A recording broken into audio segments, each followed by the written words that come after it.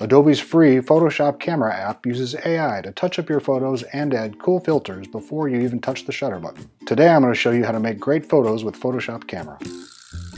Adobe has had mobile apps for touching up photos for a long time, but Photoshop Camera is the first one really geared towards social sharing. Yes, a lot of these lenses look like filters you'd see in Instagram or Snapchat, but Adobe says their AI-powered app can give you more control over the results.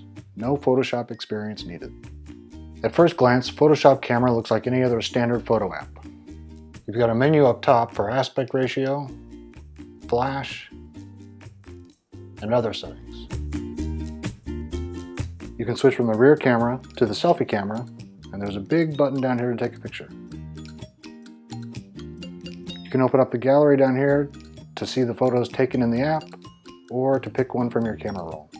Photoshop Camera will automatically try to optimize your photo, and you can toggle that on and off with this magic wand icon. Over here, you've got some basic editing tools, like exposure, saturation, or you can kick it out to Photoshop Express to do more extensive touch-ups. But the main thing we want to look at is back here on the camera screen itself. If you tap this little star icon, you can see what Photoshop Camera is really all about. These are all the lenses you can add to your photos, and there are a lot of them. You can add them to your photo for a variety of fun effects, but even better is you can preview them in real time while you're composing the shot. Take your picture, open it up in the gallery, and here you'll see each of the lenses have some variables to fine-tune the effect.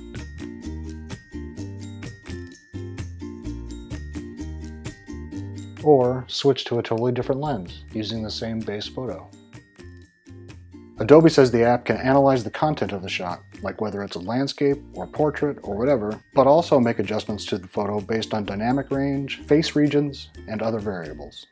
And even after you've added your effects, you still have access to the basic editing tools and the magic wand. When you're done, hit the share button, and you can crop and resize your masterpiece. Then you can choose to send it to outside apps like Instagram or Lightroom, or you can airdrop it, email it, or share it in other ways. And this white button right here lets you save it to your phone. Okay, I think that's enough talk. It's time to show you all the different lenses you can use right now in Photoshop Camera.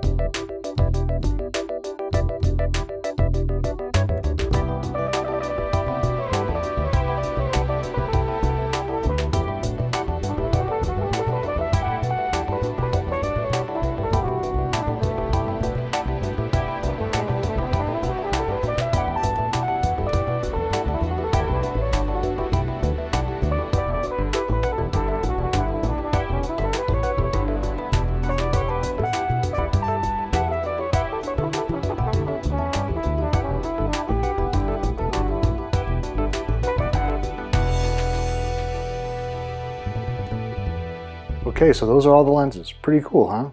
Wait, what's this button up here? Oh hey, this is the lens library, where you can download even more lenses and add them to the app. And you can manage the order in which they appear. Well, I guess we better take a look at those too.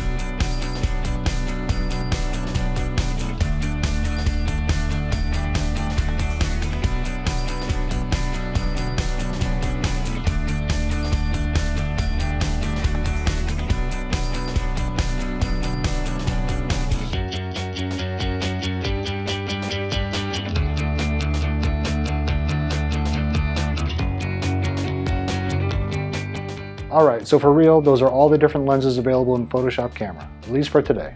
New ones will be released as time goes on, and you can even try to become a lens creator yourself. Thanks for watching, I hope you enjoy using Photoshop Camera, and be sure to subscribe to this channel for more videos like this.